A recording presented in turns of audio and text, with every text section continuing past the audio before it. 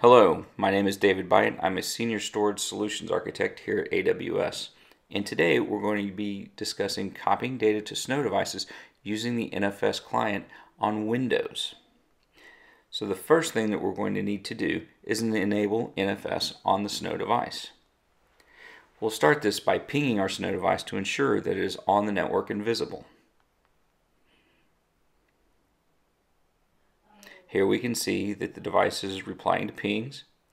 So we'll go to AWS Ops Hub next. AWS Ops Hub is the graphical user interface, and we're going to sign into a local device. Here we click Snowball Edge, which is the device I have, and we'll put in the IP and then the unlock code and point it to the manifest file. The unlock code and manifest file come from the AWS console in the Snow section. So we'll click Sign In, and we can see our device is already unlocked, and we'll give it a profile name of NFS1. So we'll save this profile, and now we see the device in its state of unlocked. So let's click on it, and here we can see all the things that we can do with the Snow device, but we're going to click Configure Manually under NFS. So let's click Enable and Start. And the first thing we're going to do is select the network interface we're using, which is the SFP, and assign an IP address to it. So let's put in the IP address and then the net mask.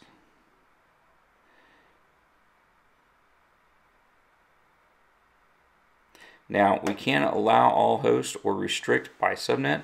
We are going to use the allow all host just for simplicity in this demo. So let's click Start NFS.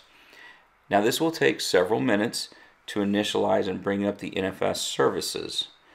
You'll see first the state becoming active and an IP address showing up, and then it's going to attempt to mount the NFS export from the Snow device as a drive on Windows.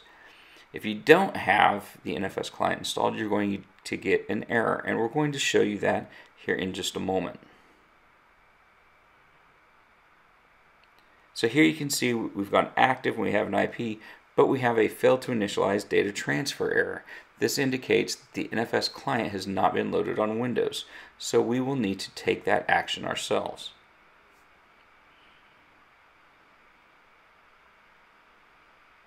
So let's start by going to Server Manager,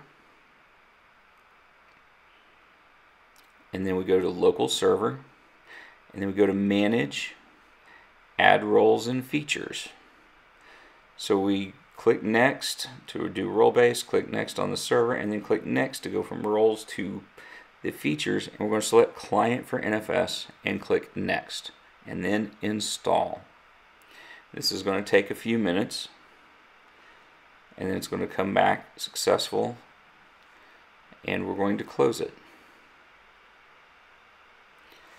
Now at this point we are ready to mount the NFS exports. You can see our exports here. We have buckets, which shows all buckets, and then you have specific exports for each bucket that you've associated with the job. And you can see our allowed host is set to everyone.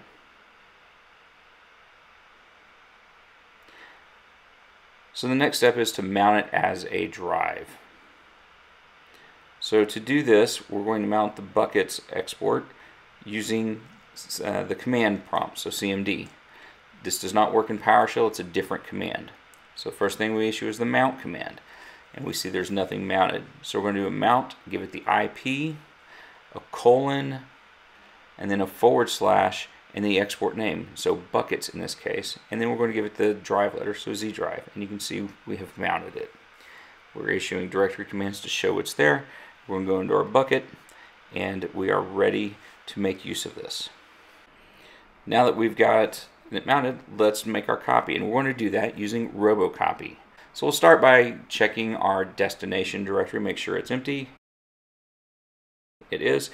And now let's go to the source location, where I've created about 13 million 4K files. So let's issue a directory, and you'll see these 4K files. We've got quite a few of them. I'm not going to make you sit here and watch all of them, nor am I going to make you watch the entire copy. Let's issue the RoboCopy command. I'm giving it the specific copy flags of DATSO in this case, but really DAT is all you need. / mirror for mirror, so anything that's deleted from the source is deleted from the destination on subsequent runs. Then I give the source location, then the target, so you see that the bucket, the mounted drive, and a prefix or subdirectory as we commonly call it. And then I give it a flag for multi-threading /mt, and I'm telling it to run 16 threads. So let's issue the copy job by pressing enter.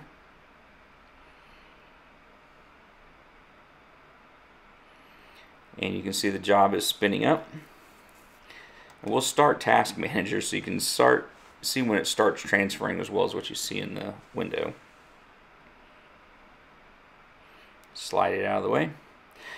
Alright, so you can see we've got a little bit of CPU utilization, just a little bit of memory utilization here.